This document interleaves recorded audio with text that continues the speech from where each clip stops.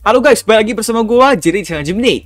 Video kali ini kita bakal coba melakukan profitan lagi guys. Jadi ini bisa dibilang kayak crafting profit dan ini adalah salah satu lazy profit teman-teman. Jadi tanpa basa-basi lagi, langsung saja kita ke videonya sekarang. Sebelum video ini mulai, gua mau kasih tau dulu sponsor video kali ini yaitu Kak Jasa.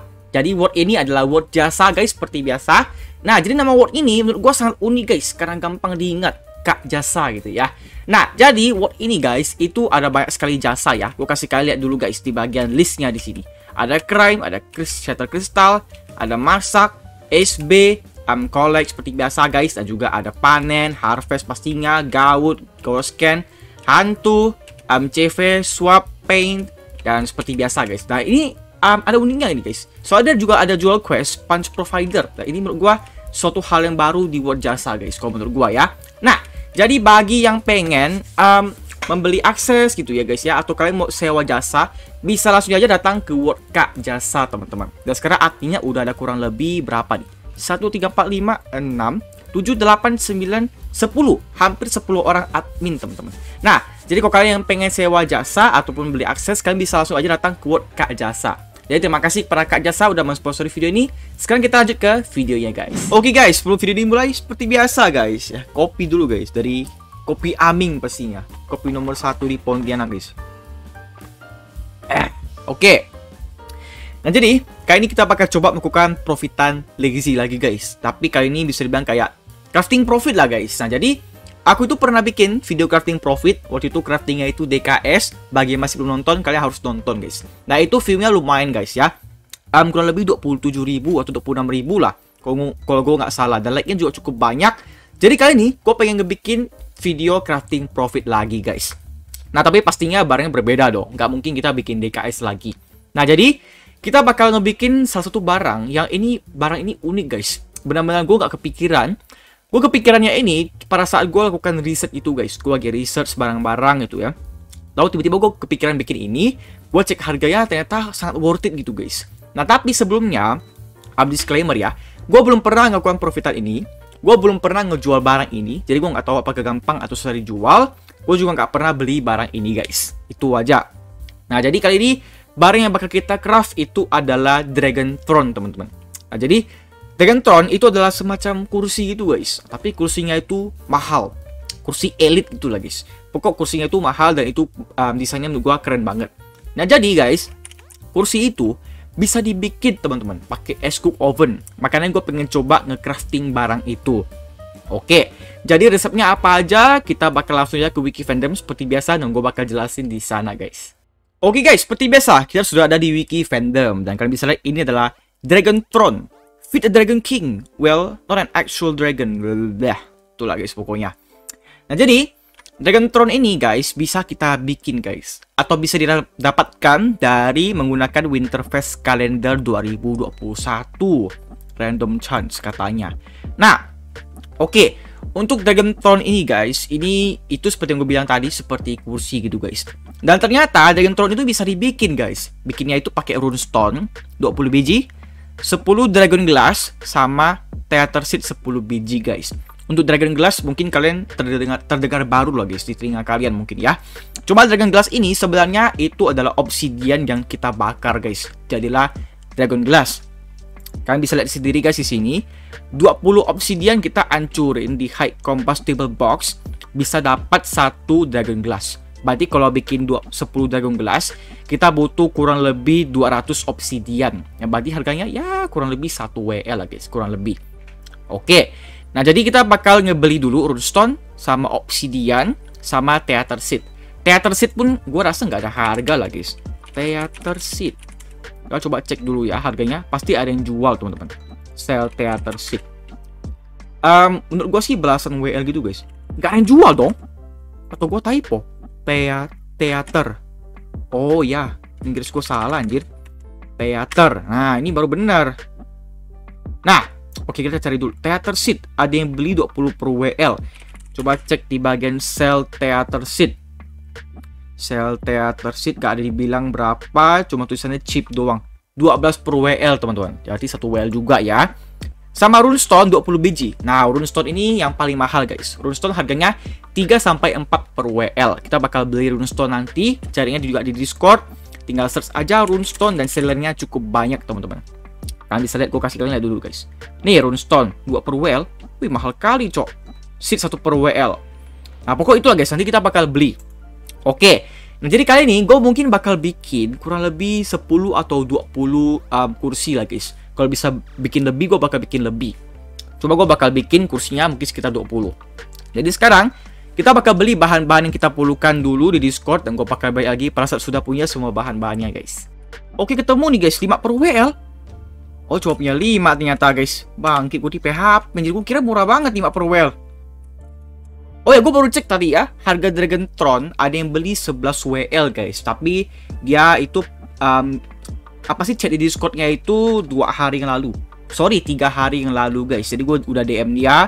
Gue tadi tanya gitu guys, masih beli apa kagak. Jadi kita nanti bakal lihat dia respon atau kagak guys. Nah cuma dari bulan lalu guys, yang Agustus itu ada beberapa orang yang ngepromote gitu ya guys. Dan katanya dia mau beli dengan harga 10 WL each. Banyak yang beli 10 WL each guys. Nanti kita bakal coba DM mereka semua ya. Ada yang jual nih USD PM. USD PM. Kita warp aja. Enak guys, kau punya supporter ya. Bisa warp gitu loh. Jadi kayak nggak perlu keluar word ngetik lagi gitu. Nah ini ada nih 4 per WL 100 borong. Oke. Sip. Kita bakal cari lagi guys. Bentar ya.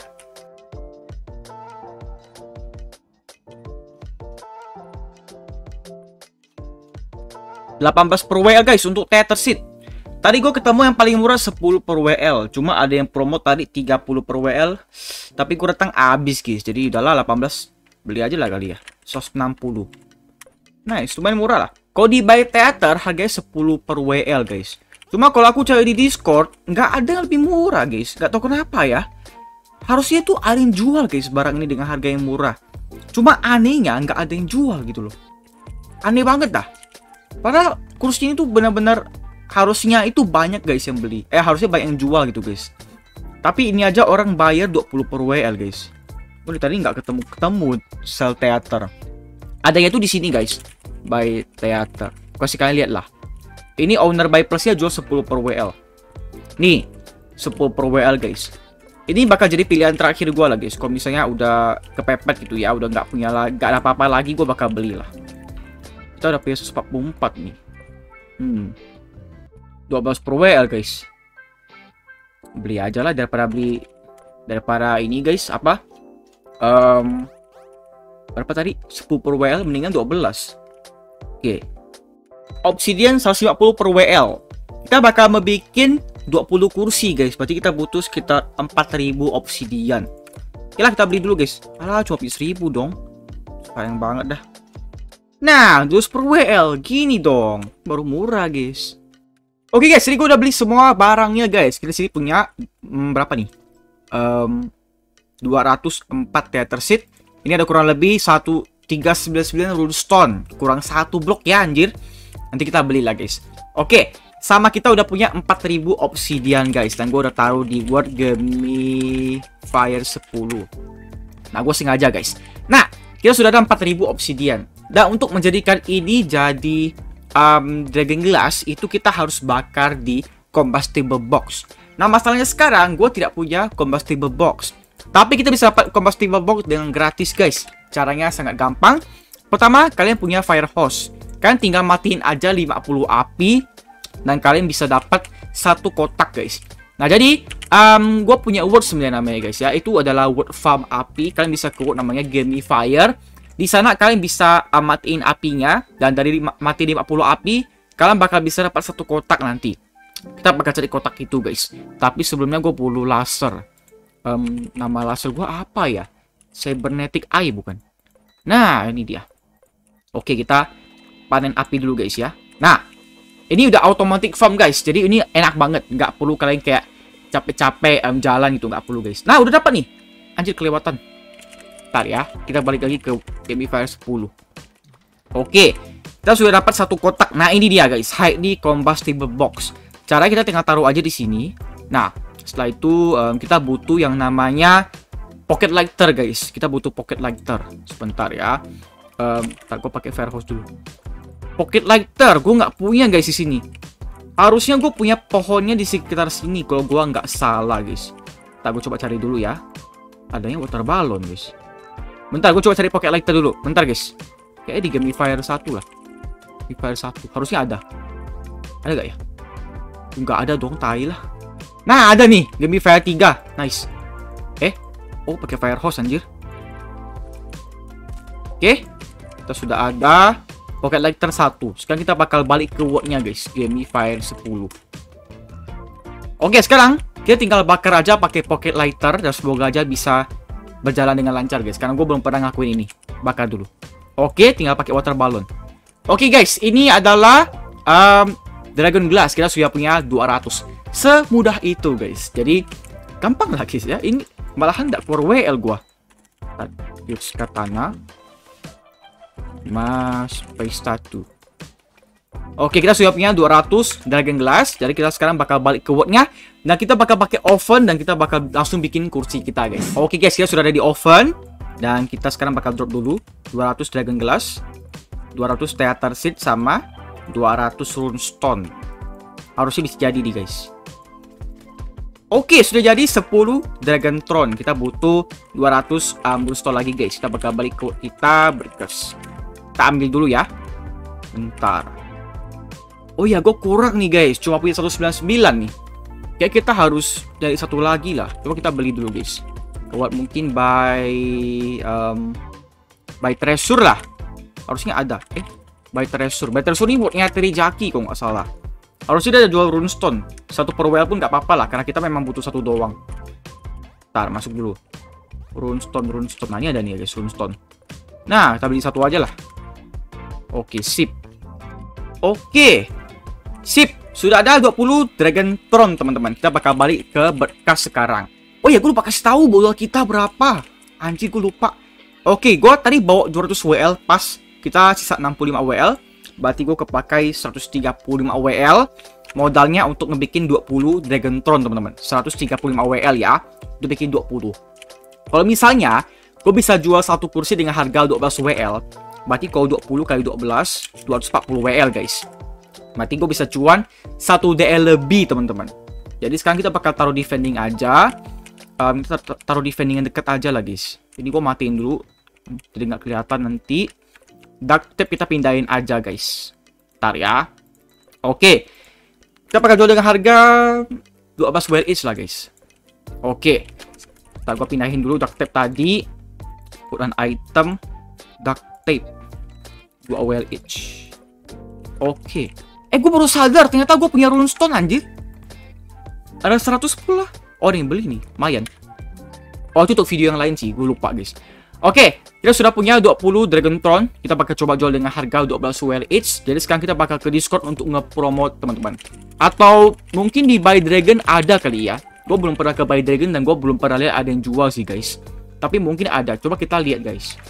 Dragon Throne. Ada nggak di sini? Di sini Dragon semua. Dragon Throne. Ada, guys, Dragon Throne. Ntar gue cek dulu. 59 WL, guys, dijualnya. Anjing nggak tuh? 10 sampai 15 WL. Oke, berarti benar ya harganya ya. Oke, sepertinya nggak ada buyer seller di sini, guys. Jadi kita bakal coba jual aja di Discord, guys ya. Jadi kita bakal ke Discord sekarang. Bentar. Udah lah, promote di buy circle saja lah. Udah gak tau lagi gue mau di mana, guys. Dragon Throne 12 WL. Add berkas. Jangan kena ban lagi. Semoga saya tidak di ban lagi. Karena kalau gue di ban lagi, gak tau mid bakal berapa lama, guys. Semoga gak di ban lagi. Janganlah kena ban, tolonglah. Ihemo. Aku udah promosi channel kau berapa kali. Tolonglah jangan ban aku. Udahlah. Promo dulu, guys. Kita tunggu apakah bisa kejual atau kagak. Kita bakal balik ke berkas dulu, guys. Oke, semoga aja bisa kejual cepat ya. Dan ini mungkin bakal makan waktu. Jadi gue bakal balik lagi. Perasaan semuanya udah kejual. Dan gue bakal coba DM pembeli-pembeli dulu, guys. Jadi sebentar ya.